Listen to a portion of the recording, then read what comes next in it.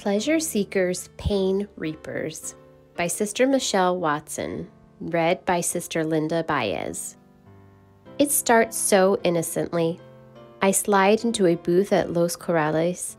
The waiter flashes a smile and places a warm basket of golden chips on the table, along with a ceramic dipping bowl filled with gorgeous red salsa, my favorite salsa of all salsas.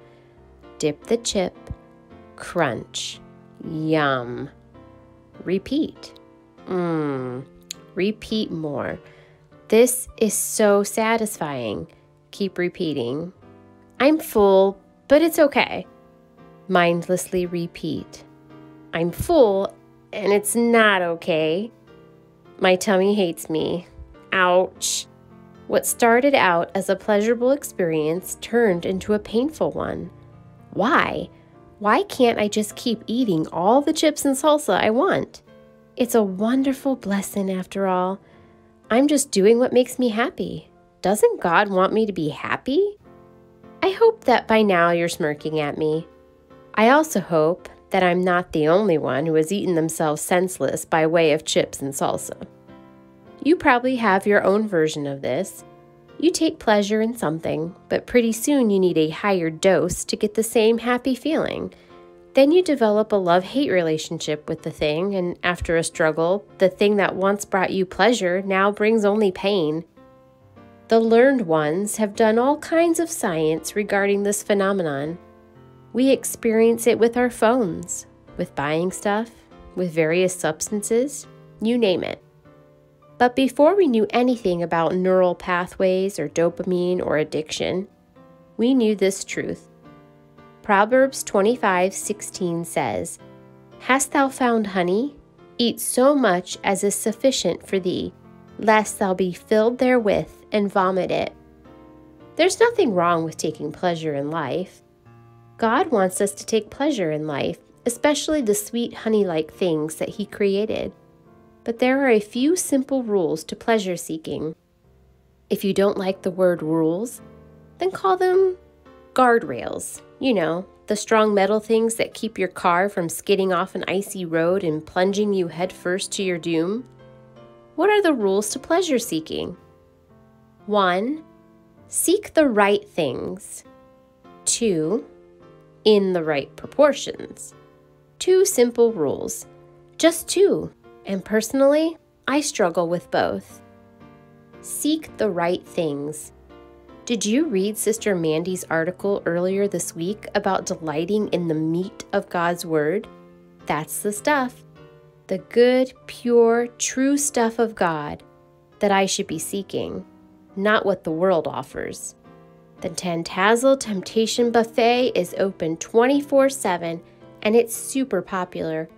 But all the regulars give it 0 out of 5 stars, even though they can't stop eating there. And boy, do they wish they could. For all that is in the world, the lust of the flesh and the lust of the eyes and the pride of life, is not of the Father, but is of the world. 1 John 2:16. But put ye on the Lord Jesus Christ, and make not provision for the flesh, to fulfill the lusts thereof. Romans 13:14. In the right proportions. This is temperance, one of the fruits of the Spirit. 2 Timothy 3:4 urges me not to be a lover of pleasure more than a lover of God. God first. Pleasure in proportion. Temperance is wanting the right things in the right proportions. Hang on, one more time.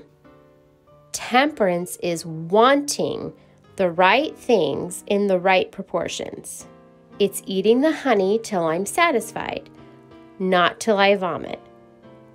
I would that ye would be diligent and temperate in all things. See that ye are not lifted up unto pride. Yea, see that ye do not boast in your own wisdom, nor of your much strength. Use boldness, but not overbearance. And also see that ye bridle all your passions, that ye may be filled with love. See that ye refrain from idleness. Alma 38:10-12. Don't you find it interesting that the human body has a built-in correction system for overconsumption of pleasure? Over time, our bodies turn that pleasure, that thing we're consuming in inordinate amounts, into pain. Did God, in His love for us, hardwire this truth into our very flesh, so that our very flesh testifies to the truth of His Word? Now, if there's an area of your life that has zoomed away, way outside temperance, then it's quite possible that you are very near to the heart of God, for He welcomes all those who are suffering pain, all those who are weak and heavy laden. There is hope in Him. For we have not an high priest which cannot be touched with the feeling of our infirmities, but was in all points tempted like as we are, yet without sin. Hebrews 4:15. Submit yourselves therefore to God. Resist the devil, and he will flee from you. James 4:7. I can do all things through Christ, which strengtheneth me. Philippians 4:13.